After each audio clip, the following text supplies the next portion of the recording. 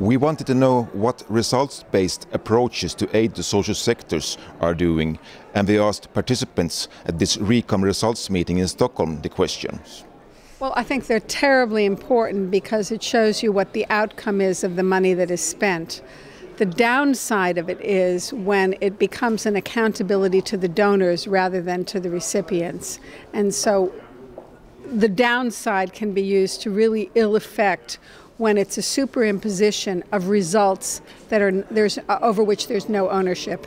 And so my worry today, for instance, in education is where we've moved from the MDGs on enrollment of primary education to quality, is that rather than supporting, for instance, the learning achievement that needs to be studied within the country, it will superimpose learning achievement tests and the companies that are selling them from the industrialized countries on the poor examinations branches of many ministries of education in developing countries.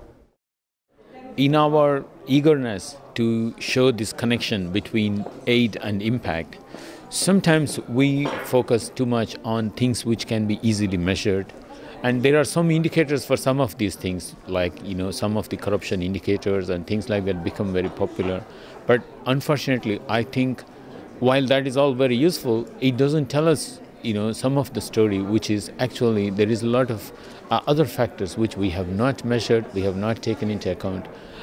Therefore, I think we need that kind of a caution, and we want to understand a bit more in terms of where it has worked, where it has impacted. Even after measuring all these factors, what other things which we have not thought about might have contributed. One result that's kept coming up and up again is that you have to talk to people in the country, work with people in the country, get their buy-in, learn to know what they need, what will work. Talk to the mothers, talk to the children, find out what will work in each context, and it's different in each context. Well, I think it's always good to be focused on what you're trying to achieve.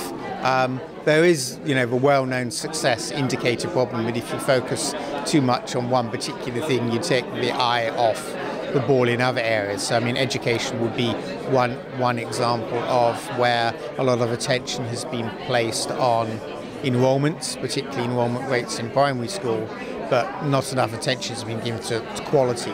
So it's all very well having children going to primary school, but they've got to learn something and be able to read and write properly when they come out.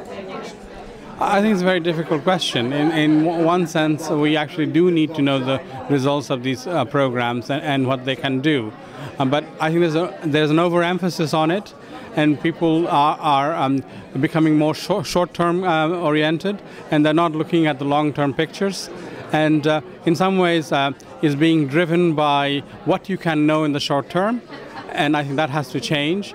We have to change our methodology in order to actually look at what results are and how do you define results, and we're a long ways from that. And there needs to be a lot of agreements as to what we can do regarding how do you identify results that actually affect the welfare of people.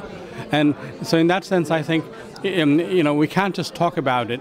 We have to really think through this. And in my view, we haven't done that. And I think there's a lot of shouting about it because it sounds very good to the public. It sounds very good to legislators. It sounds very good to people who think that their money is being wasted. And so in that sense, I think it's actually having not the expected results that I would like to see. We're far from it.